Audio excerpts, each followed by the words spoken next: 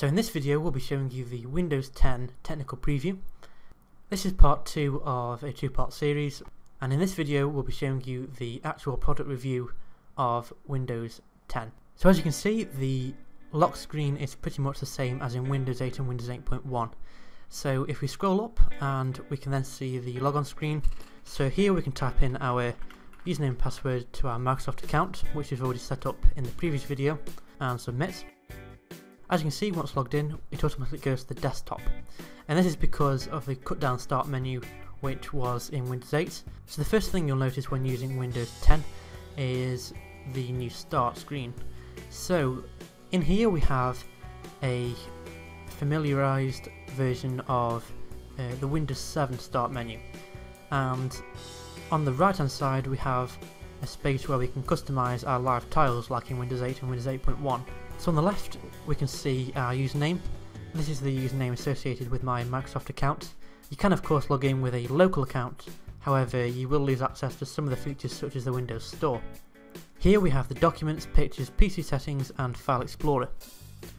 As you can see, the frequent options are listed on the right hand side once you hover over a particular supported app. And below here we have frequently accessed apps that have previously been opened on this machine. So another feature is under the All Apps section. Here we have a combination of the applications, Metro style applications and the standard desktop style applications.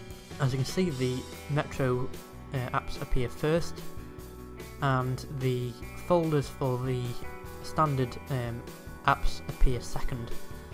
So under here we have Maintenance, which is empty.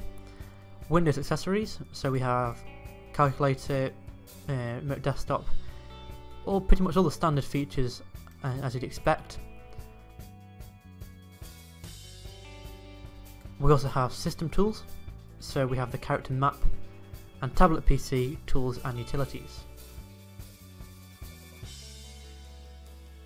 Also there is the Ease of Access, so under here the magnifier, narrator, and on-screen keyboard, obviously what was present in previous versions of Windows.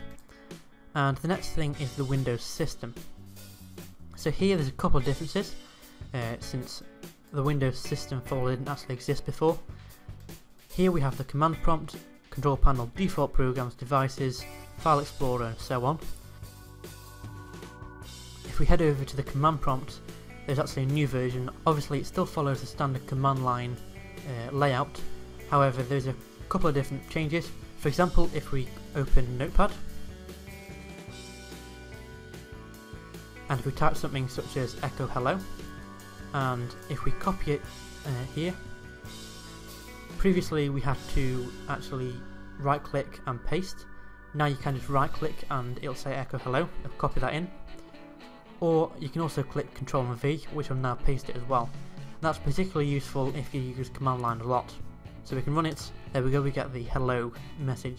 Okay then, so the next feature in Windows 10 technical preview is the new snapping ability. Since Windows 7 there's been the ability to snap a window to the side by dragging it, and that is also followed in Windows 8 and Windows 8.1, but now in this version of Windows we also have a few other features. So as before, you can snap to the top, you can snap to the right hand side and snap to the left. But as you can see here, I've got loads of windows open. I've got Pictures, Control Panel, Paint, Calculator and Documents. For instance, if I was copying files and I wanted to snap the documents to the right hand side, we simply snap it here. And on the left hand side it fills in recommended windows to fill that gap. So for example, if we click on Pictures, that will fill the left hand side.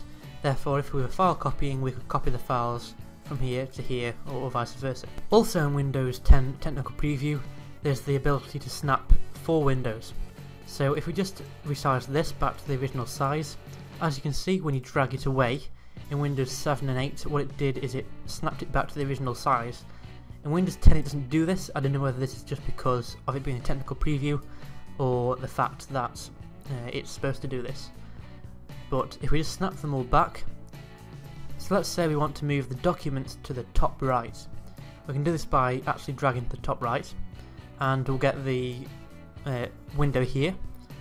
Then also put, say, the pictures in the bottom left. We can also see drag in here. So bottom left to put the pictures. The control panel will snap to the top left, and in the remaining gap it's obviously recommending that paint gets snapped there. Obviously, because the calculator which is open isn't a full app, you can not pin it, you cannot snap it. So what we're going to do now is we're going to open a Metro app, so we're going to go for the Store app. As you can see, the Store app is now opened, and instead of in Windows 8.1 it filling the whole screen, it now opens within a desktop view. So that means that you can still see the other applications that are open. This is much better since obviously on Windows 8 any novice user would not know how to get back to the previous app that they were using. So if we just drag the Store app down, we can also find that we're going to snap this to the right hand side, and that will also snap as well. So there are two new features also in Windows 10. In the technical preview is the search tab here, and also the task view here. So if we click on the search button, we're shown essentially the start menu but the search section of it. So for example, if we wanted to type in paint, to navigate to paint, we can see the relevant options. So here is paint, the application, and also some searches from Bing, paint, paint.net, paintballing, and so on. So say if we wanted to open paint, we can just then click it and it will open up previously where we snapped it. And the next new feature is the task view. By clicking this in the left hand corner, it will actually show us essentially a virtual desktop, and here we can see the apps that we have open on this desktop. If we click here and click add a desktop, we can then navigate to the second desktop. So on this desktop we can have a new set of apps open. So for example, if we open the settings, we'll go for a couple of Metro apps.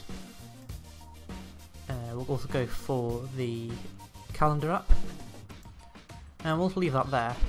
As you can see, these have default sizes to snap to when you drag them off the full screen mode. And as you can see here on the taskbar, there is little indents on the bottom of the screen.